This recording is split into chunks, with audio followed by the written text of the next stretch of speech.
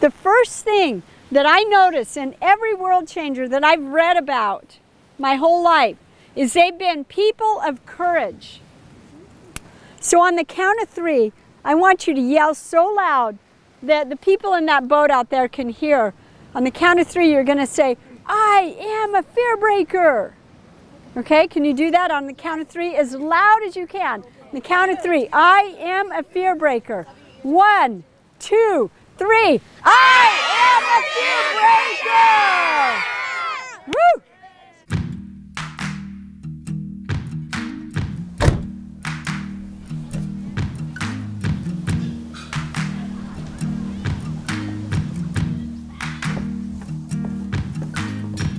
Actually was on this beach right here. It was in 1997, and I felt the Lord really speaking to me that it's time for you to start your own environmental education where you can bring environmental science together with character building, spiritual applications to create world-changing adventures who love and steward the earth. How many of you guys like sharks? Yeah, it's a sea star, operculum, from the paw of the lion and the paw of the bear, endemic or native.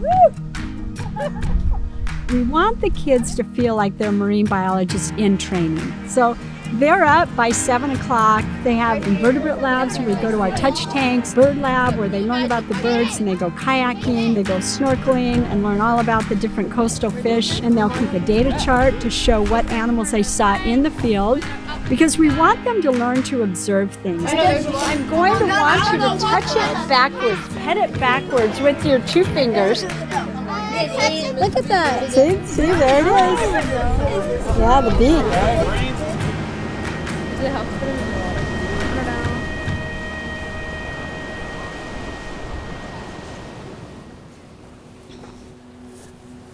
It talks about in the beginning of Psalm 104 the wonders of his creation. And then when it gets to the ocean, it talks about that it's teeming with life, both large, the largest animal that's ever lived, and small.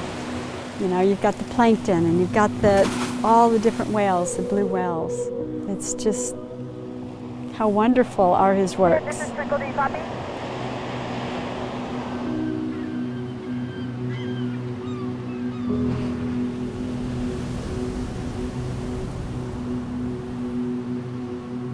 When you go into a classroom with kids and you start talking about all the environmental problems there are, whether it's climate change or whether it's the extinction rate of animals or the plastics in the ocean, and that's what you park in, they're going to walk out of there feeling hopeless.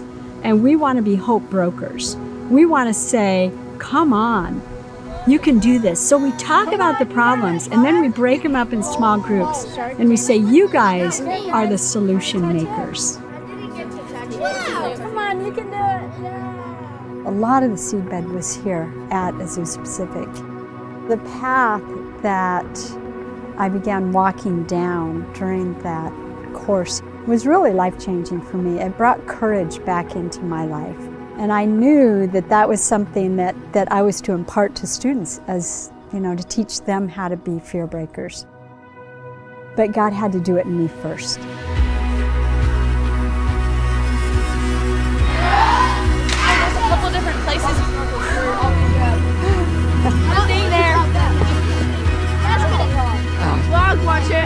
Step over.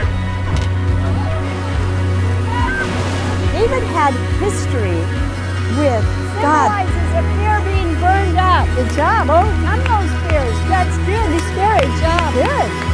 Way to go. Burn that fear up. Come on. Yeah. Are you ready?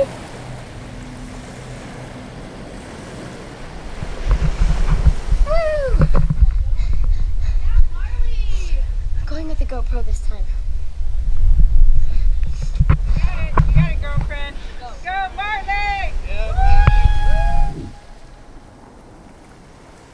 One of the things I try to do is look for, not if the child went out 20 feet because they were so afraid of snorkeling, or they went, 200 yards, but to celebrate that they went, that they did it. And that's a life-changing experience for them.